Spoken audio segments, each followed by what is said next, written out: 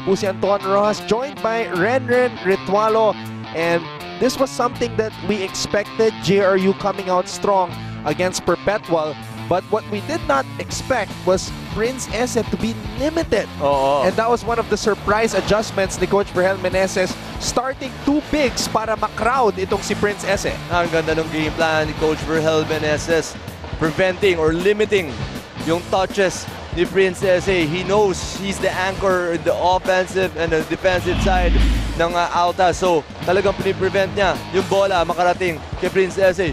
Field goal percentage, ang ganda ng tinitira ng Perpetual Altas. 35% compared to 32% ng JRU Heavy Bombers.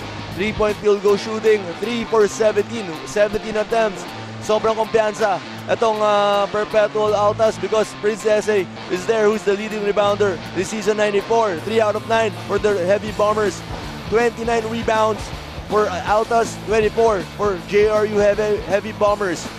9 turnovers for the Altas compared sa 11 ng JRU.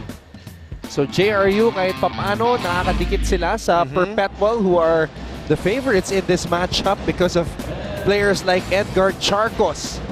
But Jet Arzon, who came off the bench today, is also deadly from the outside. Peralta has been playing well as of late para kay Coach Frankie Lim.